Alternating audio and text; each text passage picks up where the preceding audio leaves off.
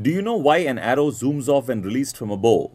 Consider all the aspects of this motion. First, the string of the bow is stretched.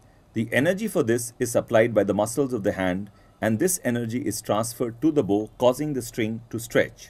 When the arrow is released, the energy in the stretched string is transferred to the arrow, and so it takes off. Let us try to understand this with an experiment. We need a spring balance and a toy with a key.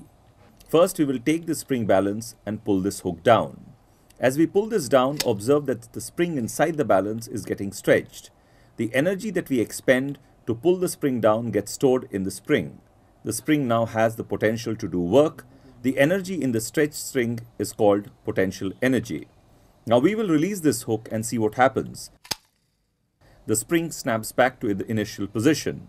So the potential energy stored in the spring was used to do work. This is movement.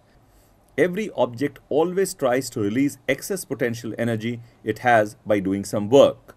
In our next example, we will take a spring-powered toy duck and wind its key.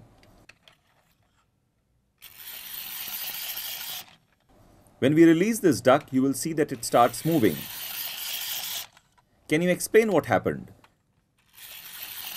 When we wind the key, the spring inside stores the work we have done in winding in the form of potential energy, and when we release the key, the spring releases its potential energy slowly, transforming it into an energy which moves the duck.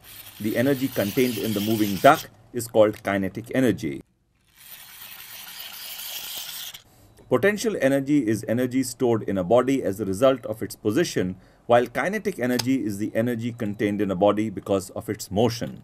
So in the case of the arrow, the energy in the stretched string is potential energy, and the energy in the moving arrow is its kinetic energy.